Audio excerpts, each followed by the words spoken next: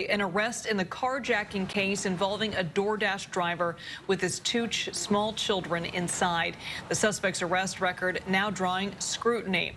Our KPIX 5's Kenny Choi on the arrest, which is sparking a pointed back and forth between the DA and one San Francisco supervisor. Kenny?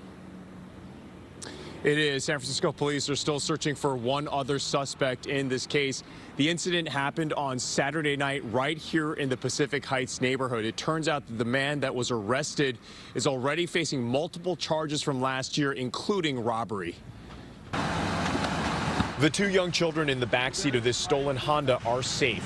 This latest carjacking, putting lives at risk, is becoming a theme in San Francisco, even in Pacific Heights. People are scared. They are really scared, and people are moving because of this. SFPD arrested Erlin Obani Romero in the Bayview on Tuesday. He's already facing two previous charges of robbery and possession of a stolen vehicle from last year. Prosecutors from the DA's office asked a judge to detain the 25-year-old while awaiting trial in both cases, but were denied.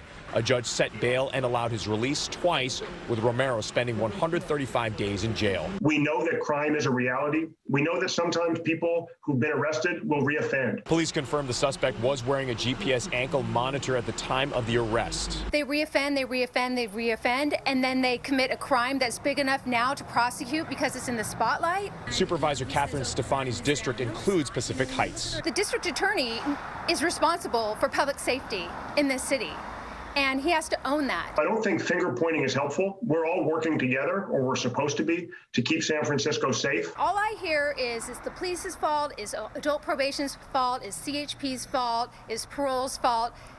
He has to take personal responsibility and look at how he can make people safer in the city. I certainly hope that Supervisor Stefani will ensure that my office has the funding we need to get back up to the same staffing levels we had in 2019. Kenny, did the district attorney say anything about how long Romero could be in prison if he is indeed convicted? So according to Bedeen, the charges will be filed later today, and Romero is scheduled for an appearance in court tomorrow. That hasn't been finalized. That could happen according to Bedeen. But based on similar cases to this, as well as the charges in this case, Romero could face up to more than 10 years in prison if convicted on all charges. I also spoke to the father of the two young children today. He says that he's not sure how to feel about all of this because the one other suspect in this case is still on the lam. Ken and Liz?